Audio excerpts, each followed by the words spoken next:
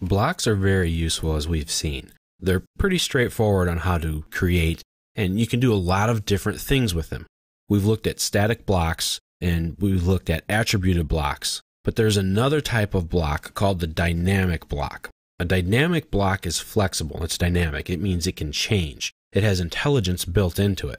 They can easily be changed to display different line work very easily in a drawing.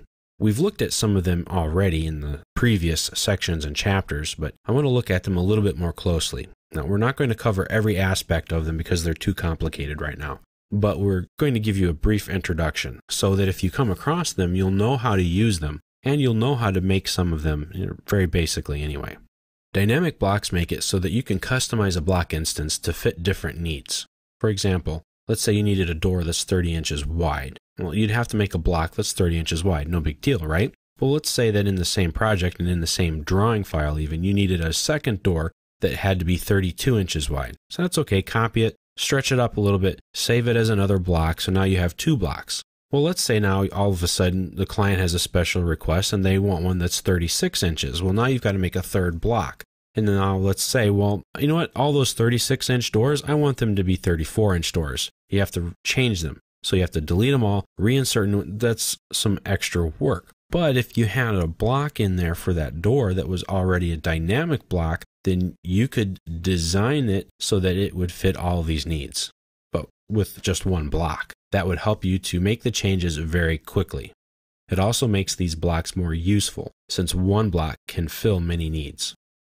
Let's open up the annotation file. Yes, I know, we've looked at it several times, and in fact, we're going to draw this whole file from scratch here as our final project. So you might want to take a good look at it. Let's go to the Model tab. Here we have several different types of blocks. We've looked at our chair block, and we've looked at some of the others. The door and the window block are both dynamic blocks. So you've used them and you just didn't even know it yet. The door block does exactly what I described to you before. It's set up right now to be drawn at 3 feet, but if I click this grip and I stretch it, it can go to 3 foot 4 inches, just like that.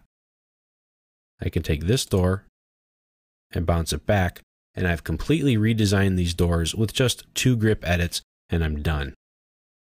It is that simple. I can change it to a 2-foot door for skinny people, or I can put it back to where it was at.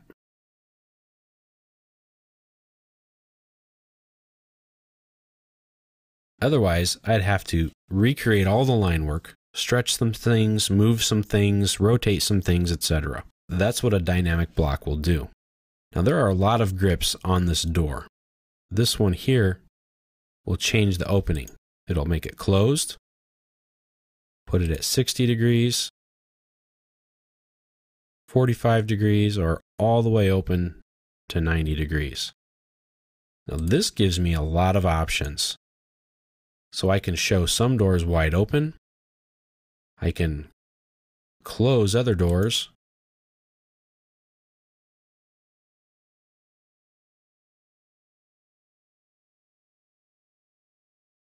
And I only have one block. Otherwise, I'd have to do a lot of rotating and moving, etc.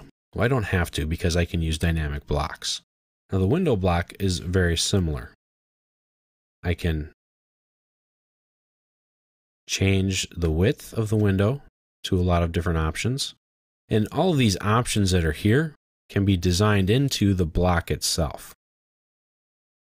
I can even make it so that it stretches this to any distance that I want.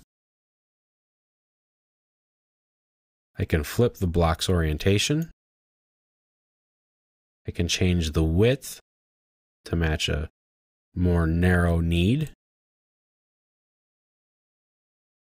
Or I can move it to wherever it needs to go.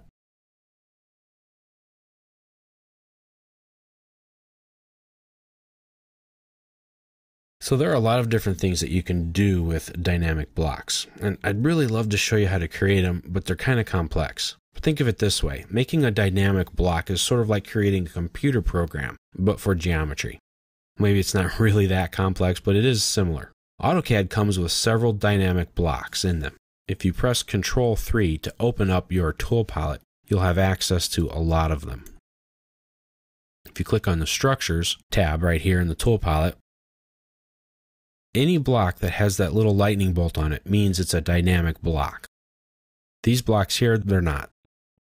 But this beam is. Insert it, select it, and here you have a choice of all of these different types of wide flanges. Just pick the one you want, and it's drawn to spec.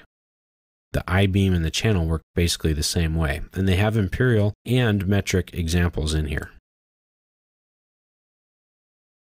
If you come down to some of the others, if you right-click on here, we can go to the architectural tool palette. Here's the door that we inserted. To insert it, just click it, and then find the place where you want it to go. Once you have it where it needs to be, you can use your dynamic blocks to flip it around, put it upside down, and close the door. Here's another one for some windows in an elevation view. And this one, we'll stretch it out widthwise and height-wise. So these are great ways to very quickly draw things. Some of them will stretch and move around, flip doors open.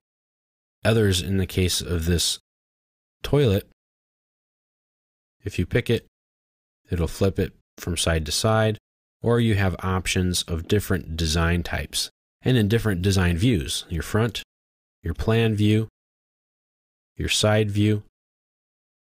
Now, it does take time to draw all of these up, create the dynamic block, but once it's done, it's done. And now I can have 3 different designs for these toilets, all of which are shown in 3 different drawing views.